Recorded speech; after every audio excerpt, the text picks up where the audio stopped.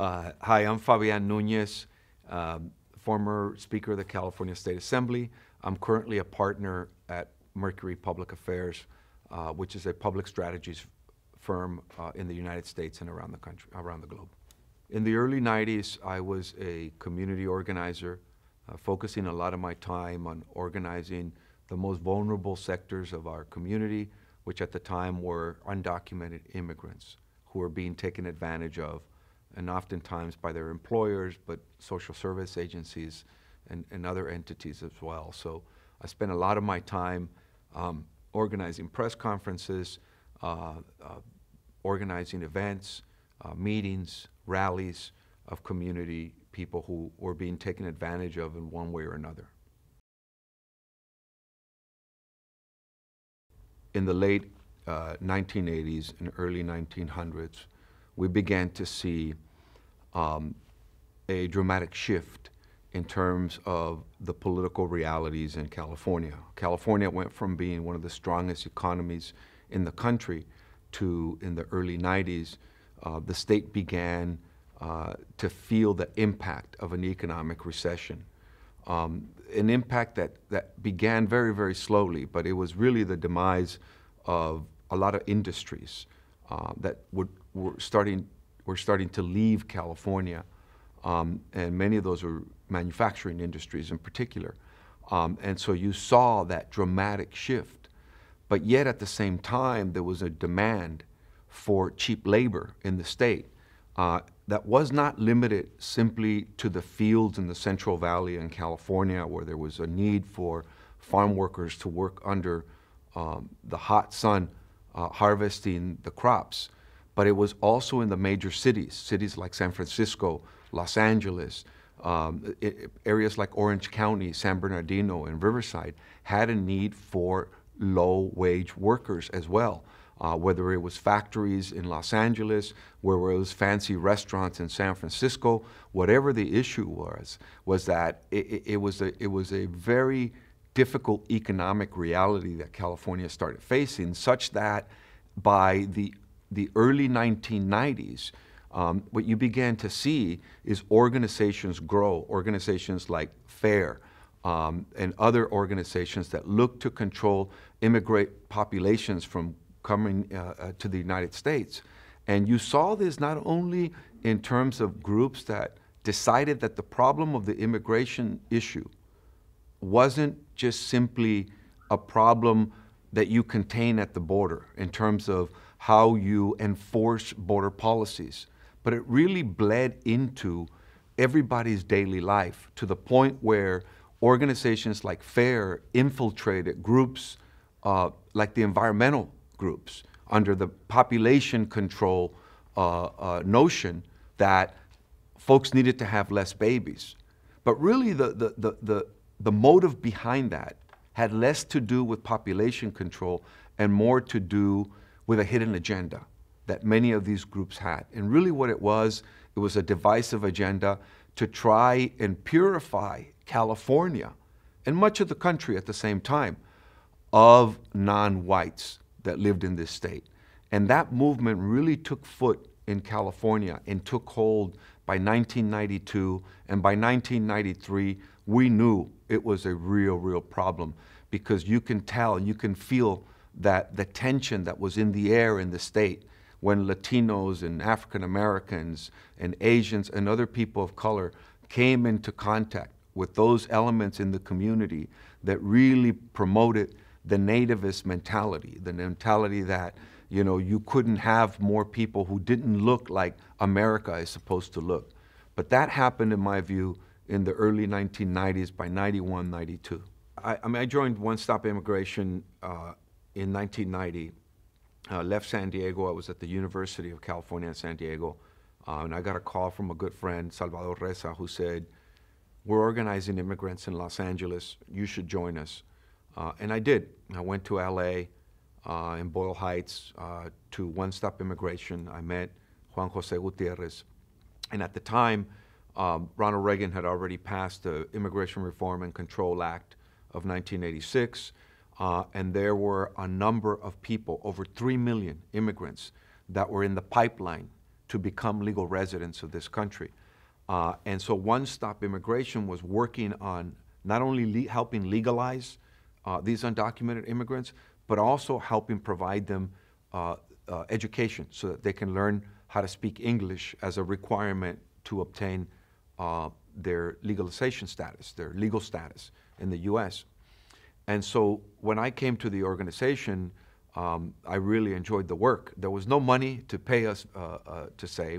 We made very, very little money, maybe minimum wage.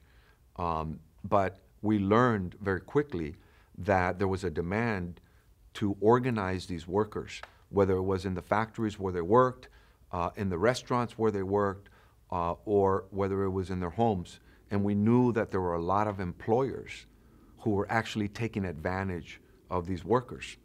In fact, there were instances where employers, for example, after workers worked for 2 to 3 weeks, on payday, right before workers were going to get paid, the employer would call the immigration authorities, and then they would come and they would deport all of these undocumented people, send them back to their country of origin. Most of them were from Mexico, and they would get deported.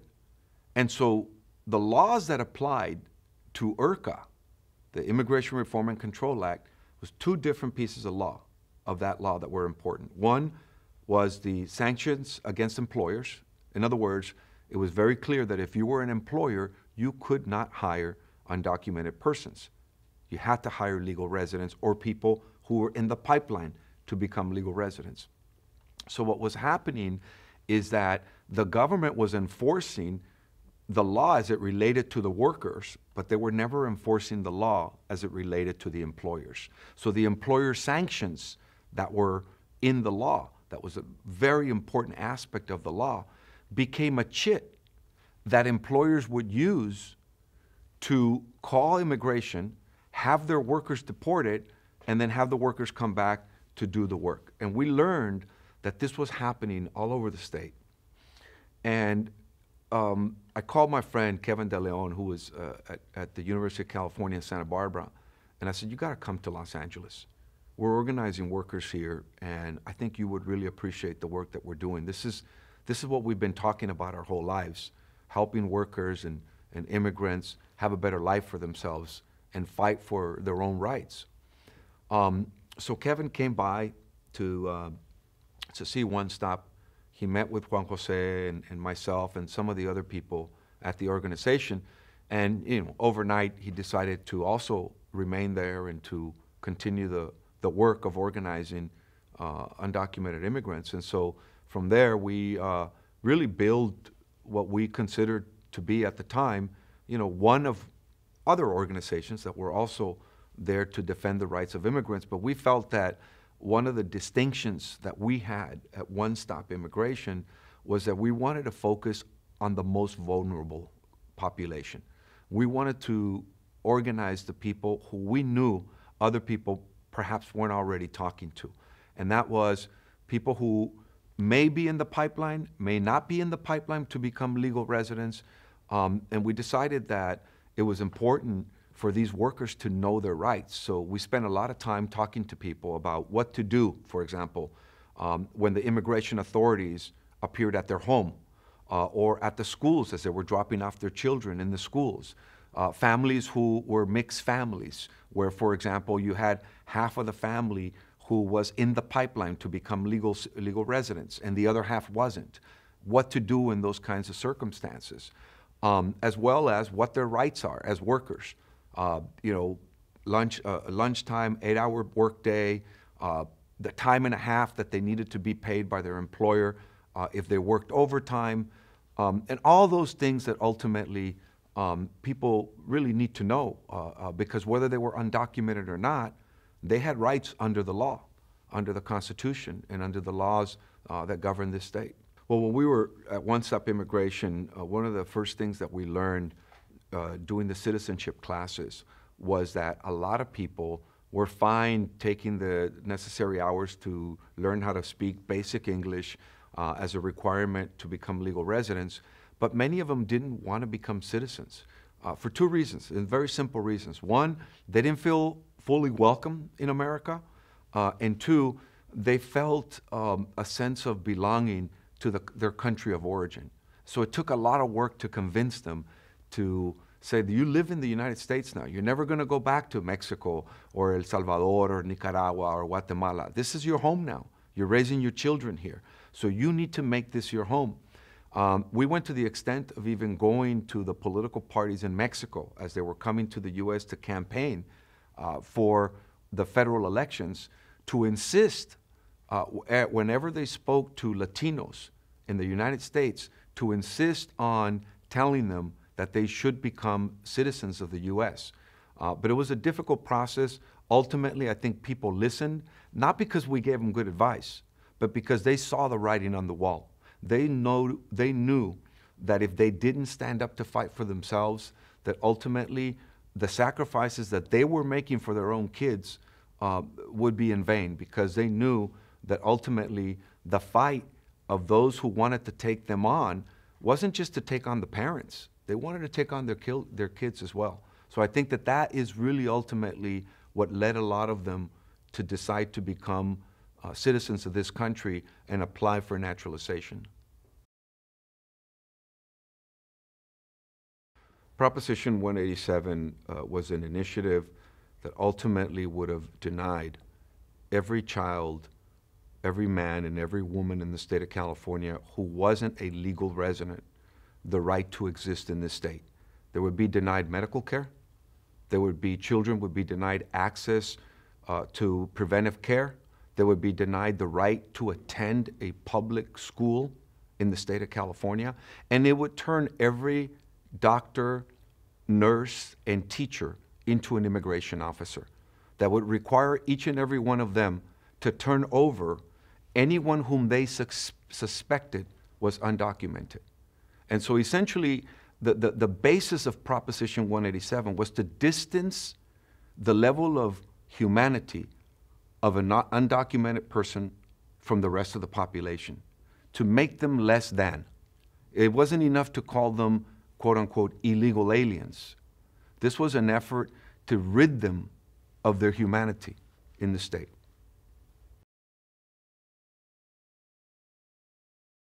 I heard about 187 first in 1993, a press conference that was held with a gentleman by the name of Alan Nelson, who was the former regional director of the Immigration and Naturalization Service. And I remember that announcement being made that they were going to begin to collect signatures to put this initiative, very pernicious, mean-spirited initiative, on the California ballot. And I remember that I was organizing at the time workers in Pomona, California. And when I learned of it, I couldn't believe it at first because my initial instinct was, this can't be true. I know that Governor Pete Wilson and others were trying to convince Congress to pass a law at the federal level to deny children of undocumented persons their birthright rights under the Constitution. And I always thought that that was such a far-fetched idea, but never in my wildest imaginations did I think that here in the state of California, in the Golden State, that these individuals would try to pass an initiative. And it came home. That's when it hit home. That's when it was no more a question of, okay, this is just political rhetoric by some nativist activist who want to get people's attention. It became an issue of, we're in a real fight and we have to organize, because this is going to be very, very difficult to win over all of the voters of the state of California. I mean, we knew they had a long way to go in '93 because they still had to collect something around the neighborhood of 385,000 signatures from valid California voters, and we didn't know that they were going to be able to reach that objective. But yet it was the beginning of an effort that ultimately taught us that this was going to be a real fight. It was no longer going to be, you know, a fight that we were going to have in a debate. It was now real. It was going to go to the ballot if they collected those signatures that were required of them. In the early 70s, Pete Wilson was elected mayor of San Diego. This is around the time my family had moved back from Tijuana. And I remember Pete Wilson because he came to my school when I was a kid, and he talked about the things that kids need to do in order to get good grades and to have a good life. And I thought Pete Wilson to be a nice fellow. I thought that, you know, this is a mayor who cares about everyone. And then eventually he ran for a U.S. Senate. And Pete Wilson was not someone that people thought had a diabolic agenda to get rid of all the immigrants. We just thought that he was a decent person who really wanted the best for California. And we never thought that we would be on the other end of his attacks.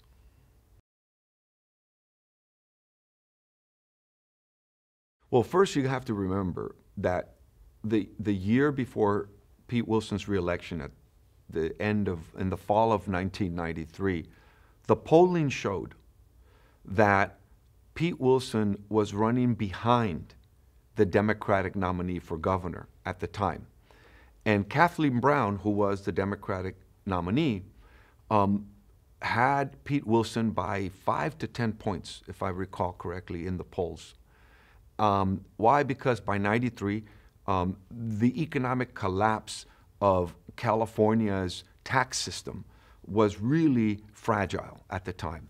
And it was clear that the only way Pete Wilson was going to be able to be reelected governor of this state was if he was able to figure out how to fortify the California economy. In other words, how do you strengthen the economy so you can get reelected? Because people will judge you on the basis of how well the economy is. What is the jobless rate?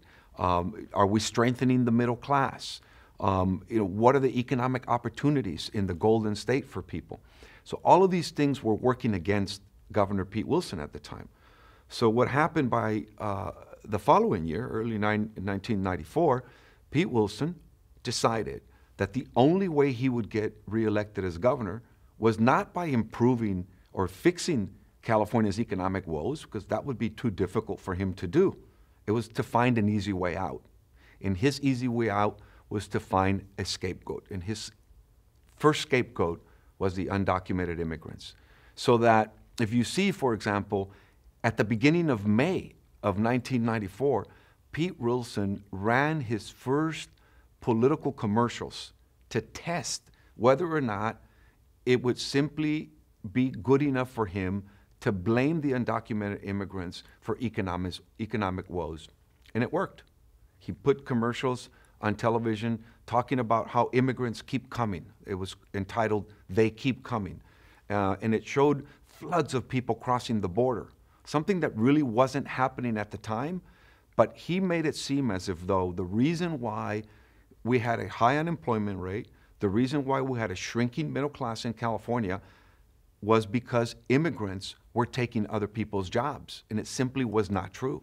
But what it did for him is it helped embolden his campaign, and you saw the numbers move very quickly to his support.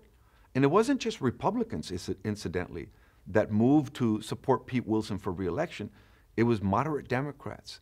It was liberal Democrats that lived along the coast. It was young people. It was old people. It was people that were middle-aged. It ran the entire gamut. Eventually, what they did is this campaign to re-elect Pete Wilson really was not a campaign about re-electing Pete Wilson. It was a campaign about dehumanizing undocumented immigrants and blaming them for the ills of the state of California. And it worked. The mainstream political establishment felt that this was a wave California was moving in the direction of. In other words, immigrants were going to be blamed, that we needed to tighten the screws on immigration reform, that we needed to figure out ways to appease those who had the most reactionary rhetoric against immigrants, because if we didn't do that, we would never win a political election in California. And so, for example, at the end of 1993, you had a Latino that was a state legislator by the name of Luis Caldera introduce legislation to deny undocumented immigrants the right to drive a car. And that, to me, really was an inflection point for California. Because what it said to many of us who were activists in the community, it said the Democratic political establishment is not there to help us. In other words, we're not just working against Pete Wilson and his cronies, you know, the Alan Nelsons and the Howard Ezels of the world. Our fight was with the entire political establishment. But it wasn't everybody in the political establishment. There were people, we mentioned people like Richard Polanco, for example, people like Richard Alatorre, who was on the city council in Los Angeles, and many others who came to support the work that we were doing. But even they were concerned about losing the majority in the state legislature and the fact that Democrats could be outnumbered in the polls by Republicans on election day, and that we could lose not just Prop 187, that we could lose everything down the ticket, from the governor's race down to the state legislature to the state assembly. And so what was at stake for them was merely a political situation. But what was at stake to us was very different than that, because what we were facing was the defense of human beings who were being wrongfully blamed for something they did not do. In fact, we were looking at studies that were conducted by the Urban Institute that demonstrated at the time that undocumented immigrants were contributing more than $28 billion a year to the economy in the US than the money that they were receiving in services. But if you talk to ordinary people, they didn't know this. They just assumed, well, we have a bad economy, let's blame the undocumented immigrants. Once Prop 187 was approved on the ballot, we knew, I think it was by July of 1994, we were summoned, myself, Juan Jose Gutierrez, Kevin De Leon, were summoned to Sacramento by then Speaker Willie Brown to talk about the issues around the initiative with 187. So we went to Sacramento and had this meeting with Willie Brown, where he sat us down and in the most eloquent and articulate fashion explained to us what was at stake in that 1994 general election for California. And essentially what he said to us was this, was that if Prop 187 passed, and if the anti-immigrant voters made their way to the polls in large numbers, not only would 187 pass, but that we would lose control of the state Senate and the state assembly. And he feared that organizing a march would help contribute to galvanizing the voters who were anti-immigrant. That in other words, if all of these Latinos were marching down the street, which he supported and made very clear he would support, but felt that if we followed through with that march, that ultimately we could be working against ourselves. In other words, we could be shooting ourselves in the foot in a significant way, and in the process, we could be hurting the efforts of Democrats across the state of California to continue to do the good work around housing reform, around education reform, and the various things that Democrats would do if they were the ones in power. And it was a very, very interesting meeting, because we never thought that we would be sitting there talking to one of the most powerful people, one of the most powerful Democrats in the country, sitting us down and walking us through what was going to happen if we actually followed through with this march. And so, you know, we were sort of kind of kicking each other under the table, hoping that we would all kind of stay on the same page. But it was very clear to us that we needed to do this march, that there was nothing that anybody was going to say to us that was going to convince us to cancel it and to not allow the immigrants themselves to express their own humanity, so that people can see that they're human beings, and that as human beings, they have dignity, and that they have a place in this state, and they contribute to the state. And we felt that if we didn't follow through with the march, we would be betraying the same values that brought us to put these kinds of activities together in the first place. And so, you know, we sat there and sort of looked at one another. Yes, we were impressed that then Speaker Willie Brown was giving us the face time that he was giving us. But at the same time, we knew that was what was at stake for us wasn't an election in November of 1994. What was at stake for us was really about the future of the immigrant community in general. And it wasn't just about undocumented people. It was about making sure that Latinos were treated with the dignity that they deserve, but also that Latinos were part of California, that we couldn't be excluded, not from one election, but not from the future of the planning of the state, that it wasn't enough for us to simply do what's politically expedient in order to avoid a loss in one election so that we can continue in the same path depending on people we don't know to design the future and make decisions for the future of this community. And we thought that it was time for immigrants to take matters into their own hands and continue forward with the march. So we did. So if you go back to the people who were the biggest promoters of Prop 187, people like Ron Prince, Alan Nelson, Congressman Rohrabacher, and others, these people had no money. They had no resources. They were people who were out there self-promoting themselves to advance a negative agenda. It wasn't just an anti-immigrant agenda. It was an agenda to promote hatred and division in our country. That was fair. That's what fair was all about, really. It was about dividing the country. It was about creating, us versus them mentalities. And obviously that took shape in California. But these individuals weren't the principal motor behind the passage of Prop 187. That was Pete Wilson. Pete Wilson had the resources. In fact, it was in Pete Wilson's reelection funds that famous television commercial about people crossing the border, and they keep coming, that ultimately put the Prop 187 initiative on the map. That's really where the money came from. It was Pete Wilson's reelection into office that reelected Pete Wilson and passed Proposition 187. So these folks will go around even to this day, pat themselves on the back. Look at all the great work that we did to pass 187. Yes, they had multiple press conferences and a lot of meetings and did a lot of different things to promote it in the free press, in the earned media cycle. But it was really Pete Wilson. It was Pete Wilson's money that we can all thank for the passage of 187 that made it happen.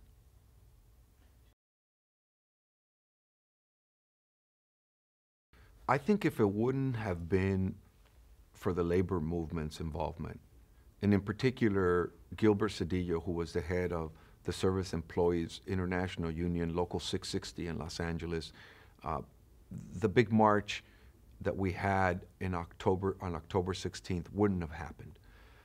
In fact, I think that the entire labor movement, from Jack Henning, who at the time was the head of the California Labor Federation, to Maria Elena Durazo, who was a great leader and one of the only woman, I should say, to lead a local union, and that was the Hotel Restaurant Workers, Local 11, that you would not have had the level of support that the immigrant community really needed. Because those of us that were organizing this march, we didn't have the money and the resources to make this happen, but the unions did.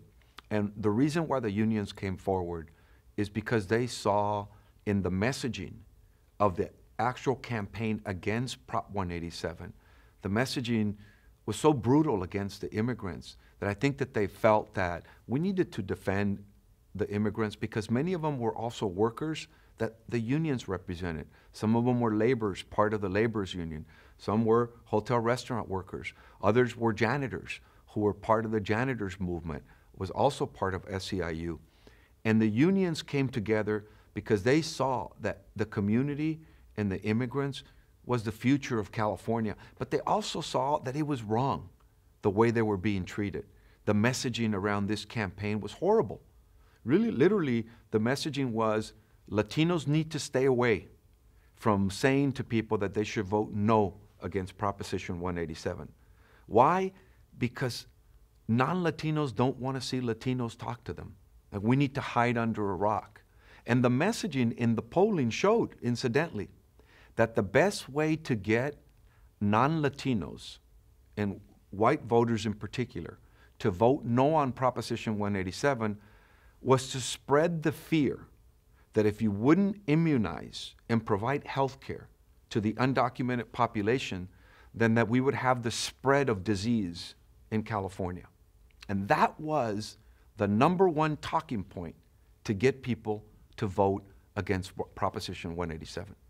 I think the unions listened to this messaging.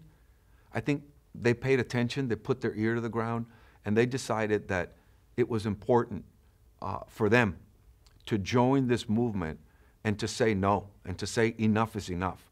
We need to stand with the undocumented workers. And eventually that's what they did. And so we owe a great debt of gratitude to the unions, to Gil Cedillo, and to many others who came forward to help provide the resources so that we could organize this march. The support that we received from all of the Spanish language media outlets, not the least of which was La Opinión, who was incredibly helpful, Univision, Telemundo, Channel 22, many others who came forward, a lot of radio stations came forward and said, we want to be part of this effort. We want to help you. When they saw that we were organizing, we would have press conferences. And many times the only people covering the press conferences was the Spanish media. And we learned that the only way to show people that they should come out to defend their rights in this struggle for their own dignity was that they themselves had to take this fight to the streets. They couldn't rely on other people to do this for them. And I think ultimately it was easier to convince people because we did a couple of trial runs before we did the big march on October 16th. We did a march, for example, in January of 1994, and there were no immigration raids during that march. I think that's the thing people feared the most. We did another march in May, and that march where we mobilized over 10,000 people from East LA to from Cinco Puntos, Boyle Heights to City Hall. And then we did the big march, obviously in October, the one that mobilized over 100,000 people. And I think that the real turning point for a lot of these immigrants was that they saw it as important, that they needed, the fight for their kids wasn't just a sacrifice they made to leave everything behind, to come to the US and to sacrifice themselves, but that once they were here, they needed to continue to struggle. And I think that was very telling for them to know that in order for their kids to have a better life, they needed to do more. They needed to fight for themselves. And they did. And I think they did it with a lot of dignity. And people recognized that these workers meant something, that their lives were important, that the way they were being depicted in the English media as being people who were just coming to this country to abuse the country, to take the services, was not who they were.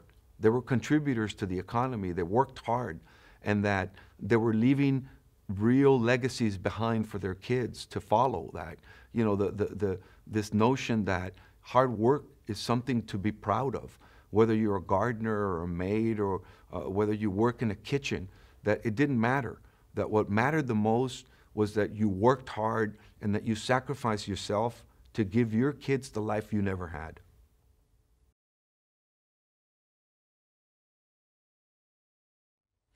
Well, I was living in Pomona at the time. So Pomona is, you know, maybe by car 35, 40 minutes away from Boyle Heights. And Gil Cedillo had arranged for something like 45 buses to pick up some of the people that we were organizing in the Inland Empire.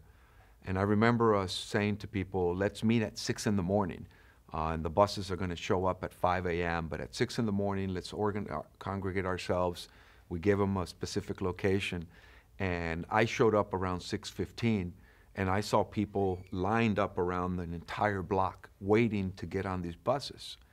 And that said to me, wow, this is pretty serious. You know, we're going to have a lot of people at this march. And I went down to the march. When we got to the location that the march started, which is a place called Cinco Puntos, very famous street corner in Boyle Heights, there were a number of people there already, thousands of people. It was hard to even get in. And I could just feel the pulse of the humanity of people that were there. It wasn't just the workers, incidentally. It was the immigrants, it was their kids. In some cases, it was 3 generations of people that were there. And I remember telling Juan Jose, wow, this is going to be a big march. And Juan Jose is saying, yeah, he was still concerned about whether or not the Border Patrol would come and, what is the equivalent of ICE now, at the time was the Border Patrol, that they would come and deport people or try to make arrests. But we knew that the police wasn't going to be making arrests because we had all the permits with the city. And so we were a bit nervous, but that nervousness was overtaken by this great feeling of relief that, okay, people did come, people are showing up. And so when we began that march, I noticed that as we were marching down the street, there were people coming out of their homes who were not planning on being part of the march, who decided to join the march. And this happened throughout the entire route of the march. We would have people walk out of their homes and look at what we were doing, and then they would go in and they would get ready and they would come back and join the march as the procession continued on to City Hall and to the LA Times building, which is where we had the main stage. When we were going through the downtown area, right when we hit the downtown area, I remember in a lot of the factories that were still there, in the upper floors, people waving at us, people clapping as we were walking by, and then they would themselves, then you wouldn't see them again, and then you would see them join the march. So as the march commenced and as it proceeded, more and more people began to join. And it was folks from all walks of life. It wasn't just Latino immigrants. It was all the folks that sympathized with this movement. And when we got to City Hall and we got on the stage, and I looked out, and you could see a sea of people, blocks and blocks down from the stage. And we had folks who were actually counting the number of people that we had. And by our own estimation, it was clearly over 75,000 people. But by the time the speeches started from the stage, there were over 100,000 people in downtown Los Angeles. Is that never before in the history of Los Angeles had there been a march that had mobilized that many people in downtown LA or anywhere in the city of Los Angeles. And it was very impressive. Not so much because people gave great speeches. We didn't have a Dr. King like the civil rights movement had, that from the mall of the Lincoln Memorial gave an historic speech that ultimately really was the turning point of the civil rights movement. This was very different.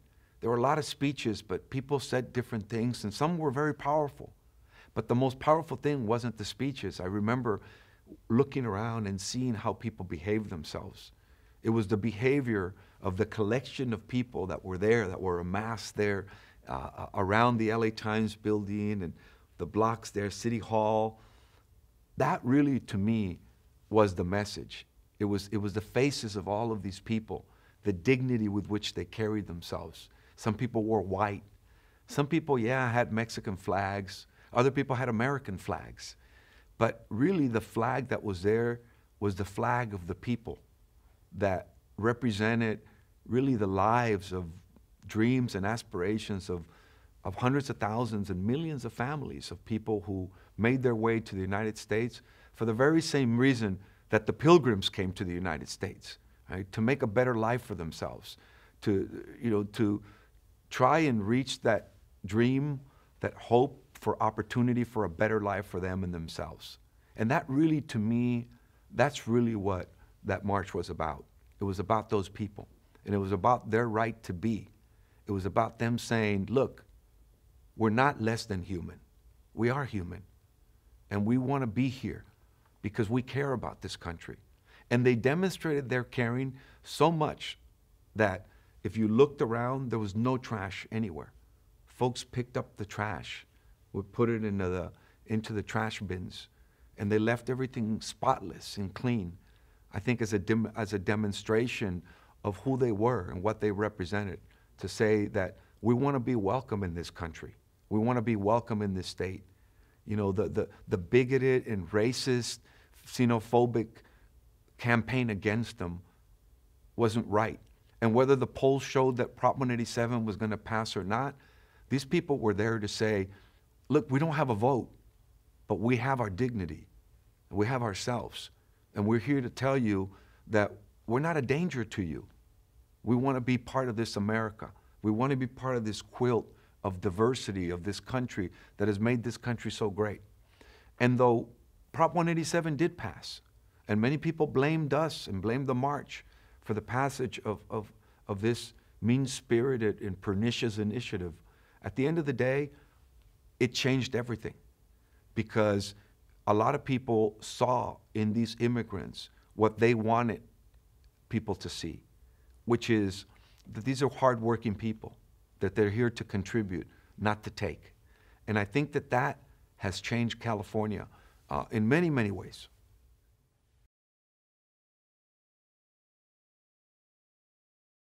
Yeah, and I mean, I think the criticism of the march for all of the Mexican flags is valid criticism. When you have 100,000 people, you can't control what people are going to do. And we initially thought that we would have 30, 40, 50,000 people. So we brought 10,000 flags. We had boxes of flags at the beginning of the march so people can march with these American flags. And they were there, but people brought their own flags. And I think it was, for them, a way of saying, look, I may be Mexican and I'm proud of being Mexican, but I want you to look at me and treat me with respect. And I think ultimately it could have backfired to some degree, but I think in the end, people had the right to express what they wanted to express.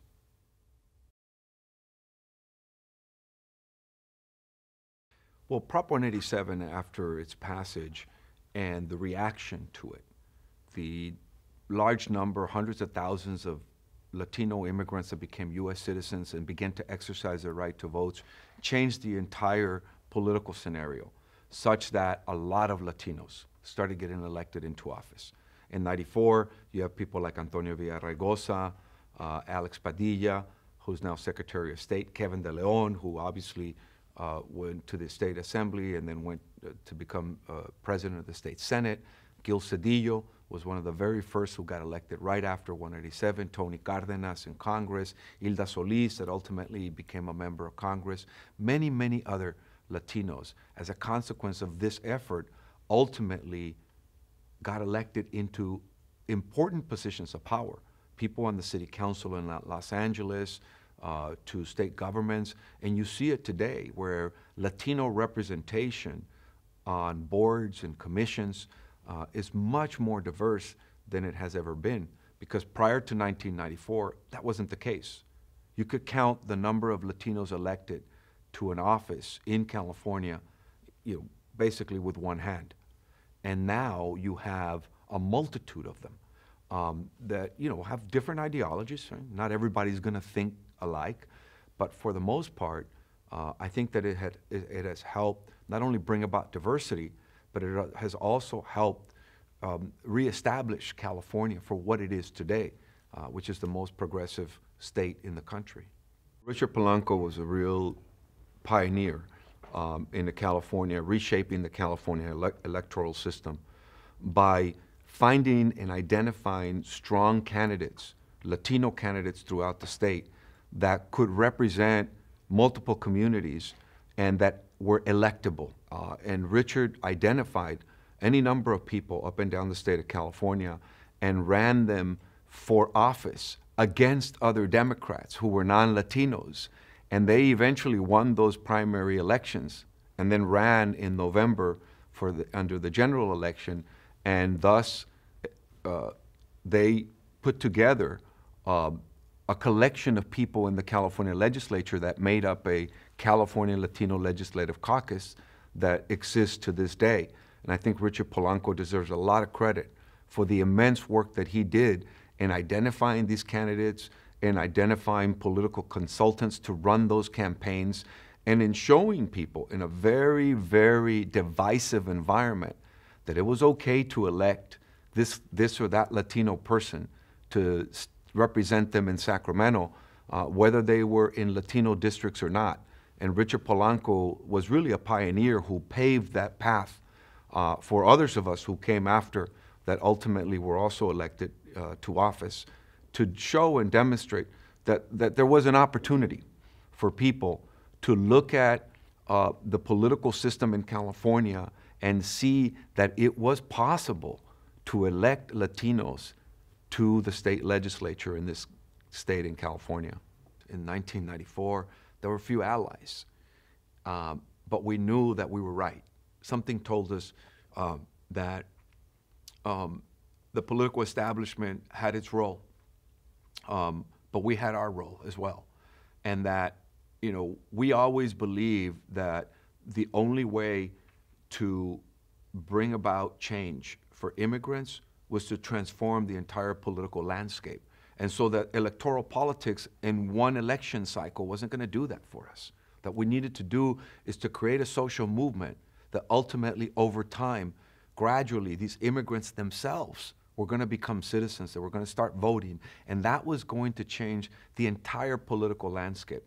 And so for us, it wasn't just a question of being idealistic, because obviously we were in our 20s, and we were young, and we still felt like we could change the world. It was more than that. It was pragmatic. It was being practical. It was understanding that the political environment was such that it was going to be repressive towards immigrants until and unless they too became citizens and began to exercise their right to vote. And as a consequence of all of the work that was done by us and many other people as well, over 5 million people between 1994 and the year 2000 have become citizens in the United States, immigrants themselves. And so that changed the political landscape for California, so that when candidates for office campaign, they campaign in immigrant communities now. Some of them even attempt to speak Spanish. Those that don't know and those that do will speak Spanish. But it wasn't so much about saying, hey, we're Latinos. It wasn't about identifying ourselves as Latinos. It was really about identifying ourselves as human beings.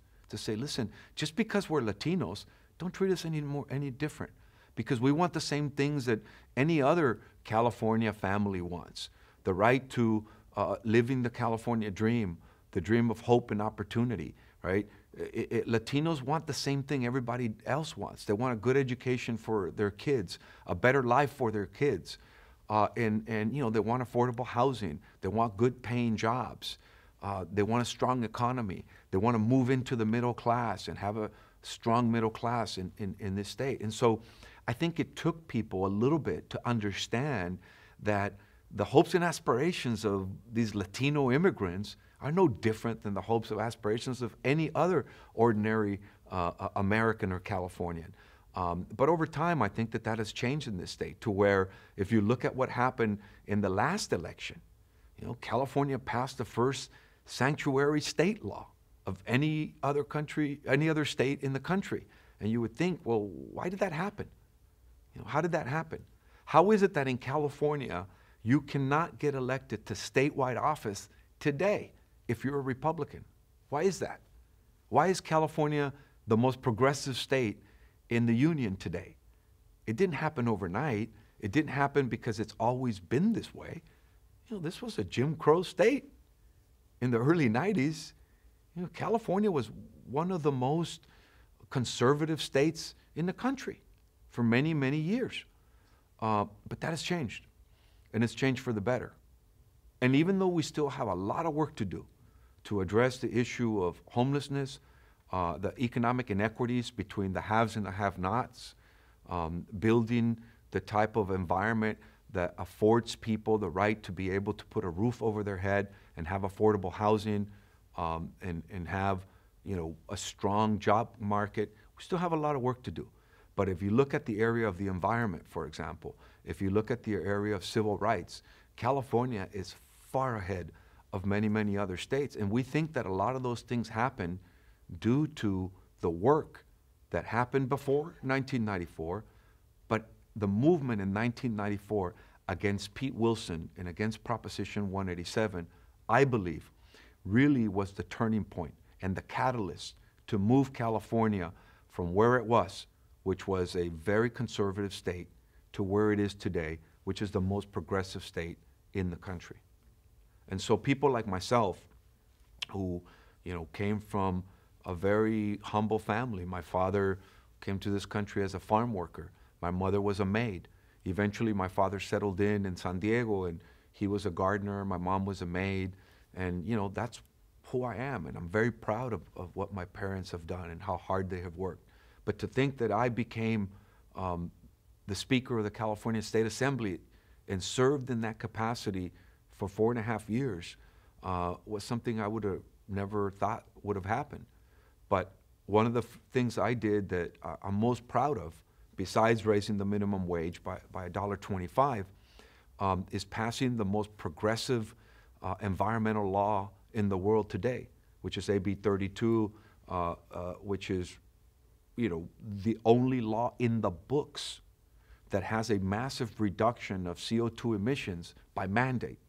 You know, many countries hit goals of emissions reductions. The law that I passed under my leadership when I was Speaker, AB 32, is a mandate to reduce carbon emissions in the most significant way that anybody has ever done. And the law is in effect today, and it's working very, very well.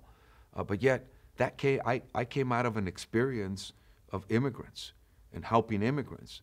But it speaks to the point that, yes, we're Latinos, and yeah, we wanna help Latinos, but we don't just wanna help Latinos. We wanna help all people who have been marginalized and set aside and impoverished, and that we are not here just to help ourselves. You know, more important than being Latinos, we're human beings, and we're here to help everyone. And I think that, you know, the lessons for us out of 187 were that we can't just think about ourselves, that we have to join with everyone else to fight for what's right for everybody. Because once you start singling yourself out, ultimately you can marginalize yourself. And you know, which is something that happened with us during the 1994 fight. We were marginalized, but it wasn't out of desire or necessity. It was because other people marginalized us. They didn't want us in the mainstream of American society. We had to force our way there. And so we still have a lot of work to do. There's no question about it. We can't rest on our laurels. But 1994 was a pivotal year. And I would say for me, if it had not been for my involvement at One Stop, for my work organizing immigrants, defending undocumented immigrants in particular, and being one of the primary organizers of that march against 187, I don't think I would be where I am today. And so I think that, you know, all those things that I have always believed in and continue to this day to believe in were really shaped by all of those efforts around Proposition 187. And so in some ways, we have Pete Wilson to thank for a lot of this.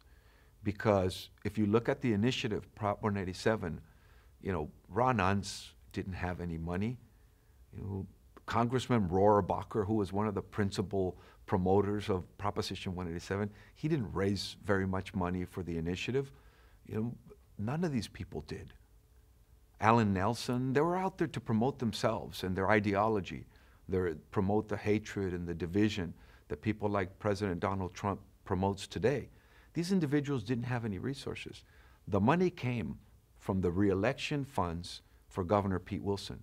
It was Governor Pete Wilson with his commercials on TV, with his anti-immigrant rhetoric that was so divisive, that brought this state together. And so we're thankful to Pete Wilson, Governor Wilson, because for all the wrong reasons, we ended up in the right place.